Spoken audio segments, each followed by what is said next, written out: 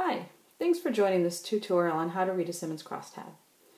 If you're watching this, you are likely a student, which means that you are probably somewhere between the ages of 18 and 24, you own a smartphone, and it's not a BlackBerry, and you agree with the statement that it's important to continue learning new things throughout your life.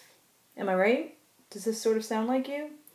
Chances are good that it does, and not because that is what I think a college student is like. It's because I know those are characteristics that describe the majority of college students. How do I know that?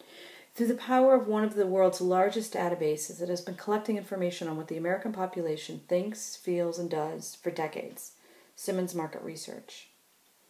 In advertising, we're asked to come up with ideas that are meant to spark people's curiosity and engage them in a relationship with our brands. At MediaVest, we used to call that innovation that works. Our creativity was meaningless if we couldn't prove that we were engaging the right people.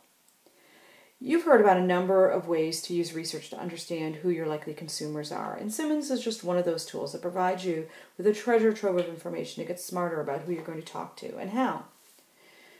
While mining databases can seem overwhelming at first, it's actually quite simple once you learn a few basics. Today we are simply going to learn how to read a Simmons output, which is called a crosstab. You've heard of 1,000 points of light, right? Well, a crosstab is just a way to organize those 1,000 points of light, or data, into a digestible format. So for this example today, I'm interested in learning more about young women's attitudes towards the internet. Before we get started, it's important to learn some of the key terms used in a crosstab analysis. It's sort of like learning a new language. So the picture on the left-hand side is just a depiction of a smaller piece of a larger crosstab. The total heading in the column header here represents the total survey respondents, and the numbers in the bottom right-hand cell represent all those respondents who agreed with the statement, "I like websites that take special care to protect my privacy." Let's start by just defining the terms, and we'll get to the actual meaning on the next slide. So the first term in that cell, sample. The sample is simply the total number of respondents to the Simmons survey. In this instance, we're looking at a total number of 24,054 respondents. These people are selectively chosen to be representative of the total U.S. population. In doing so, we are able to generalize from these 24,054 to the total U.S. population. This is represented by the weighted number, and in this case, the total population is 226,276,000. One important thing to note and to be very careful of is these 3 zeros that you see here next to that weighted designation. That means that the number is represented in thousands. So you have to add those 3 zeros to the end of the number. So the weighted population is not 276,000. It is actually 226 million. That's a very important point to remember.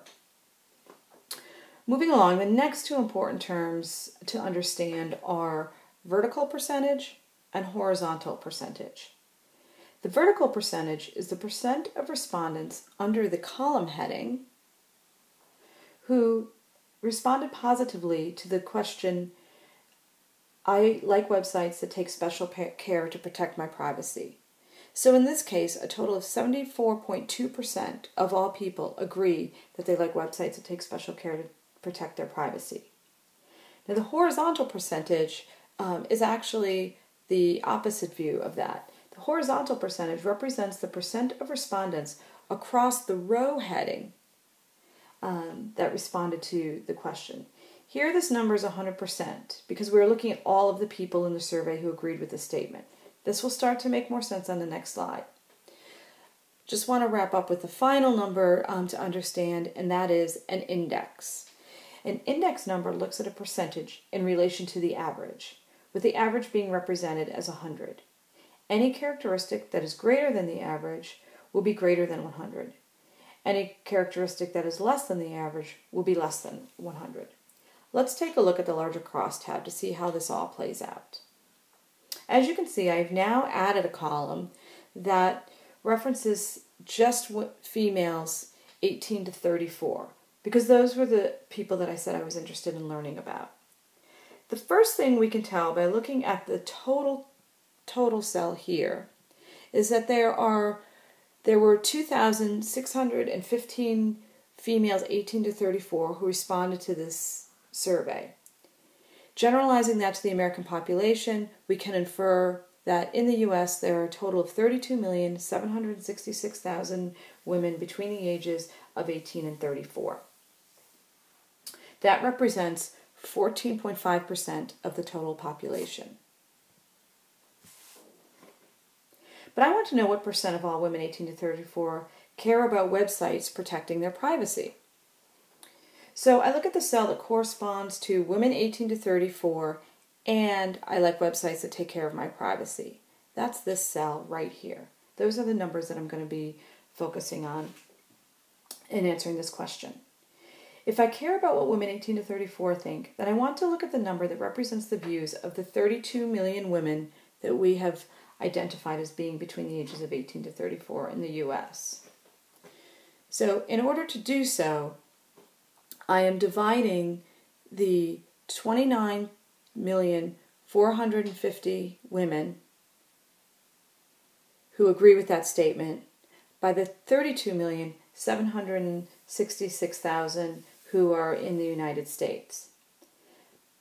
Dividing those numbers, as you can see here, represents a total of almost 90% of all young women who are concerned about websites protecting their privacy. The beauty of the crosstab analysis is that they do all the math for you. All you have to do is understand which number you're looking for. So in this instance, the vertical percentage number, the 89.9%, is the answer to what percent of all women 18 to 34 care about websites protecting their privacy. Now let's ask the question differently.